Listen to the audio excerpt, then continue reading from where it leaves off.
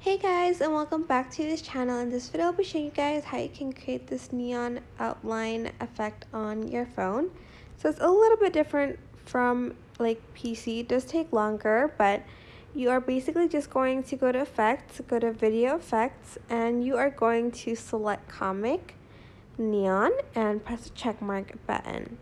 And then you are going to go to filters, and you're going to add in a black and white filter to that. Make sure it's 100% as well. You can also add in like another effect,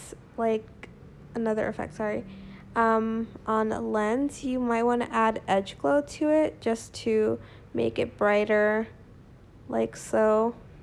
It's totally up to you. Press the check mark button and add that on. And okay, maybe this is a little bit too like bright, but you are going to export that first. And I know this doesn't have a color yet, but you do have to do that first. And then you're going to open up that project, and you're going to overlay any color that you want, like a picture. So go to overlay, add overlay. Hold on, can I just click on it? Thank you. And add any color that you want. Go to blend and select the burn or color burn or slide. I think I'm just going to stick with color burn. Add it till the end of the video and export that.